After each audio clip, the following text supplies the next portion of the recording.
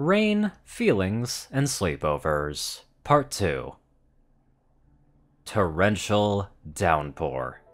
Now it was Pip's turn to become shocked. What do we do?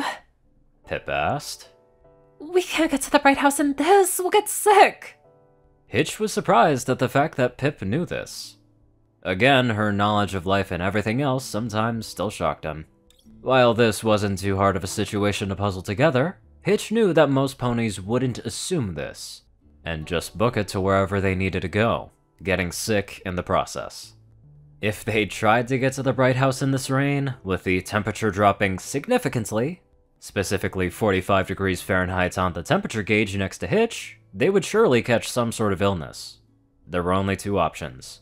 Either stay here in the office, no, screw that, or go to his apartment down the street. The rain was so loud, Hitch had to raise his voice. Let's go, and quick. My place is down the block. When reaching Hitch's newly built apartment, the two were absolutely soaked, as if they were fully submerged in water. The street had a very thin layer of water due to the extreme rainfall, resulting in a splash effect whenever a step was taken. Hitch quickly took out his key fob from his bag and held it up to the scanner, unlocking the main doors to his apartment.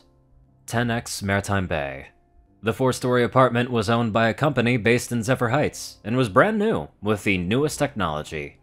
Modern furniture, big glass windows, screens on the wall to control the lighting, heat and air conditioning, and much more than one could imagine.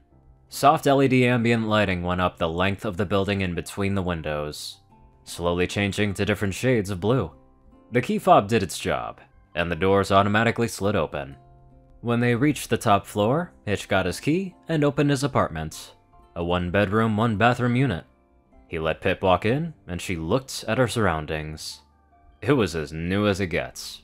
Granite countertops, ceramic cabinets, stainless steel appliances, modern furniture, integrated ceiling speakers and subwoofers, ambient lighting, a huge TV, wood plank shelves holding a few stray books on law and magazines, and more decorations and furniture about the place.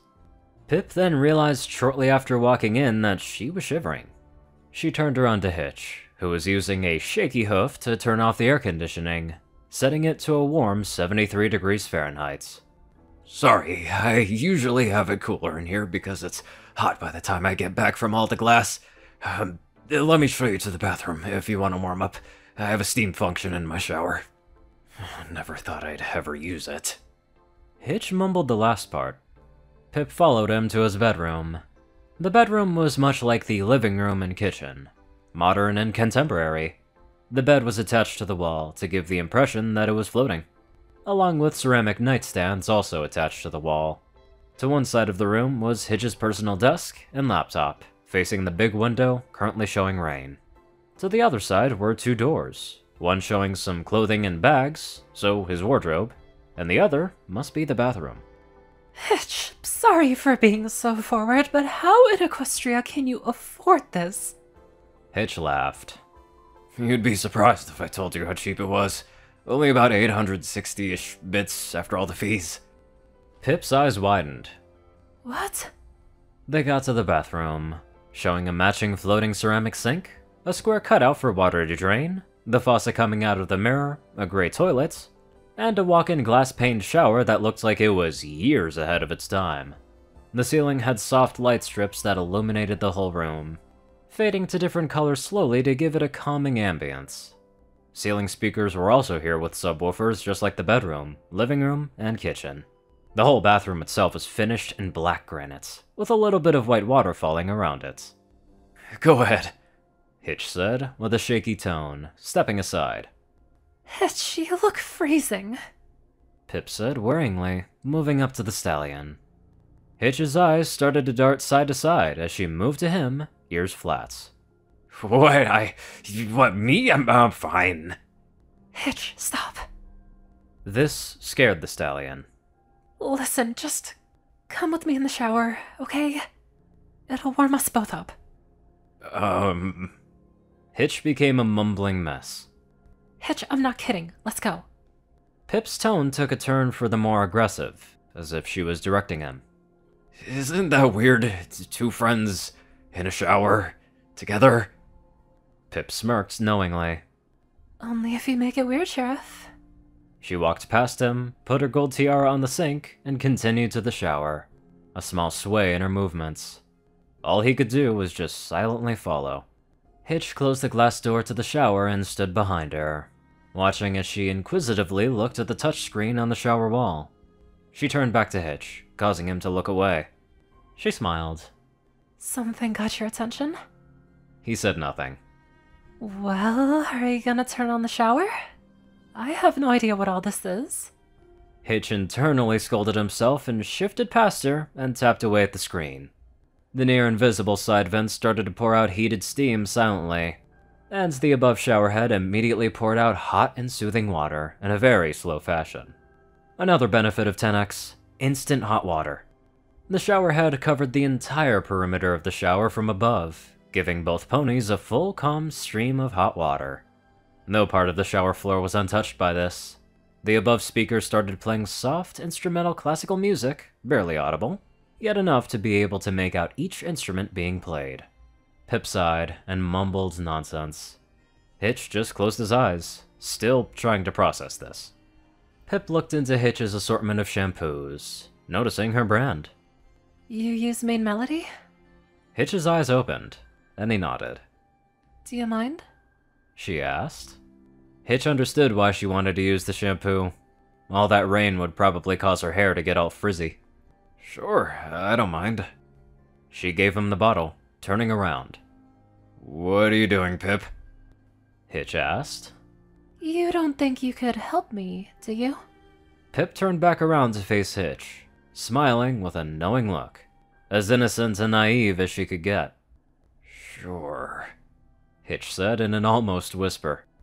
He squeezed a healthy amount on her and started to work around her mane, then her back, and cautiously around her legs, underbelly, and tail, trying to respect her. He then took the removable shower head on the wall and turned it on to a low setting, rinsing Pip. That was until the silence was basically shattered by 6 words put together to make one mind-blowing sentence. I know you like me, Hitch. Hitch immediately stopped when she said like. His stomach dropped, his heart feeling like it was beating in his throat, unable to say anything. Pip didn't say or do anything, knowingly waiting for his response. What? She softly laughed, and turned around, grabbing the shower head and sitting down, rinsing the rest of herself off, looking towards the stunned pony. We all know Hitch. Really? Hitch suddenly blurted out, not realizing he basically admitted what Pip assumed, now 100% confirming her suspicions. Hitch, as a mayor and an influencer, I know body language by just listening. I have to be honest, I didn't really believe that it was true, until Sunny asked me if it seems that you liked me. I was glad I wasn't the only one. I didn't want to assume anything because of my own feelings towards you. Hold up, wait, what? Whoa, wait, hold on. You feel the same, Pip? For what felt like the millionth time today, he was stunned. All Pip did was nod. Wow. Pip suddenly shifted forward to Hitch, causing him to look back up to her eye level. Does this surprise you? Pip showed genuine concern now, ears flat and eyes full of worry. There shouldn't be any reason for him to be this shocked. I mean, Pip, you are way out of my league. You're royalty, a princess. You have your whole life together and— And you don't? Hitch, you have a career. I just got my life sorted out and you've had yours sorted for years. I may be younger than you, but that's not the point. And don't you dare say that I'm out of your league. You are so much more than you might think, Hitch. For the first time tonight, Hitch smiled, instead of being shocked at Pip's actions. You're out of my league, Pip. Wrong. She responded, before spraying his chest with a shower head. Hey! Hitch backed away slightly. When he looked back to Pip, she was smiling, white as can be teeth showing. Her ears were down in a sexy-like fashion. Her smile was genuine, filled with pure desire and passion. This slightly faltered Hitch. He then became slightly alarmed when she sat up, moving towards him, their noses millimeters apart. All Hitch could do was stare frozen, awaiting Pip's next move. And boy oh boy, did she make it a bold one. She shifted forward, slowly and softly meeting his lips. She closed her eyes and put a little pressure into him. He eventually let his mind go on autopilot, as his eyes closed and his head tilted slightly to the right to make their kiss more comfortable. It was only a few seconds, but when she pulled away, it felt like minutes went by. Maybe it did. All she could do was smile at him, as his mouth slightly parted, wanting to say something. She instead said the words after the kiss. Come on, let's finish up and get to the Bright House. Pip started to turn around Hitch to return the favor of helping him with the shampoo, but he stopped her. Wait, hold on, Pip. She did as she was told, and looked at the stallion. What does this make us, Pip? And then she probably gave the best answer he could realistically hope for. What do you want it to be, Hitch? She got her answer from Hitch's sudden confidence, as he leaned back down to Pip's slightly lower height and lightly kissed her for a brief moment. I want it to be something more than friends. Classic Hitch, straight to the point. As they finished up in the shower and using towels to dry each other off, they went back into his bedroom to see the window showing the same amount of rainfall, lightning also now being present. Okay, I am not going back out there, Pip said with annoyance, putting her tiara on one of Hitch's nightstands. How is it not stopped yet? I have no idea. I've never seen anything like this in Maritime Bay. Hitch was in disbelief himself. We could always just have our own little sleepover, Pip suggested, smiling at the slightly taller pony. Sure. Hitch smiled with just a small tinge of embarrassment. You can take the bed. The couch is nice to look at, but not so much to lay down on. Pip snorted at this. Hitch, we are sleeping together. Wait, don't you think that's a little fast? Hitch returns to his jumbled state. Hitch, we're just sharing a bed. We're adults. It's not like anything is gonna happen tonight. Well, apart from a cuddle?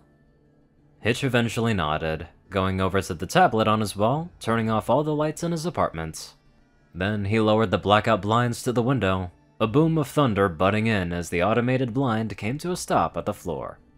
Pip made herself comfortable in the bed, getting under the covers, waiting for the stallion as he fiddled with the tablet on the wall. All she could do was smile. She was bummed that they weren't at the Bright House, but also very ecstatic that she finally got what she wanted in her life. When getting to know Hitch, she realized that he was the missing piece in her rather happy life. Hitch hesitantly came to the other side of the bed, stopping at it. Come on, Hitch. I don't bite. He slowly moved to lift the covers. That hard. That last part from Pip caused him to smile, easing his nerves just a little bit more. As he settled on his side of the large bed, he lay down, shifting his body to look at the princess currently next to him. She was smiling, looking as if she was the most confident pony on the face of Equestria. She really was a vision. Her looks could practically break the rules. Every feature of her was untouchably sexy and far out of this world. Pip then shifted forwards and grabbed Hitch, snuggling into him. His whole face heated up as he didn't know where to put his own hooves. Pip took the lack of movement as an opportunity to give Hitch a little reward, moving his hooves for him to her midsection, to where her wings sat, neatly folded. At first, she almost flinched. Almost. Her wings, like any Pegasus, were quite sensitive, and an intimate place where their significant others showed affection to them. Hitch could not believe how soft they were. Sure, they looked soft, but wow, were they soft. They sat there, embracing each other, looking one another straight in the eyes. Pip smiling, and Hitch slightly at ease. Pip decided to calm him down more by simply leaning up to him and going in for another kiss. Hitch this time accepted it. As they both leaned into the kiss this time, the kiss lasted much longer than the first one. After minutes of this, they parted, breathing slightly labored, both satisfied with their situation. Good night, Hitch. Pip smiled, looking at her newly acquired cult friend. Good night, Pip. The sheriff responded. Both eyes closed, and silence was brought into the room, apart from their calm breathing. Well, that is until Hitch suddenly broke it. Pip? Yeah? Tomorrow morning, we're gonna have to tell the others. Don't worry, I texted Zip. Hitch chuckled. Of course you did. Well, you're also going to explain tomorrow what it was that I did that gave away the fact that I had an absolute mega crush on you. This caused Pip to laugh. Okay, Mr. Investigator Hitch. Pip said, placing a kiss on his nose before settling back down, sleep coming to them both. Oh man, and that's one of the ways to do romance. I fucking love it. Just so freaking irresistible, and I just can't get enough of it. Anywho, before I start speaking more about romance, let's get on to our spicy donators. Top donators are 630, Only One Thing, Ceru Orion, and IronSky. Darkside, Rayden, Narwhals, Blackmoonheart, Pastel Skies, Austin Rolan, Stu Hex, Sword Brother, Mordred, Omicron, Lyrae, Rinsight 9852, Will, Chris, Swinky, Rides All, BadassWaffle, Shadow Moon, Luigi 88, Chancer Crest, Big Smoke 369, Jesse Smith, Bobcat GGF, and many more awesome people. Thank you all so much for watching this video and live life to the fullest.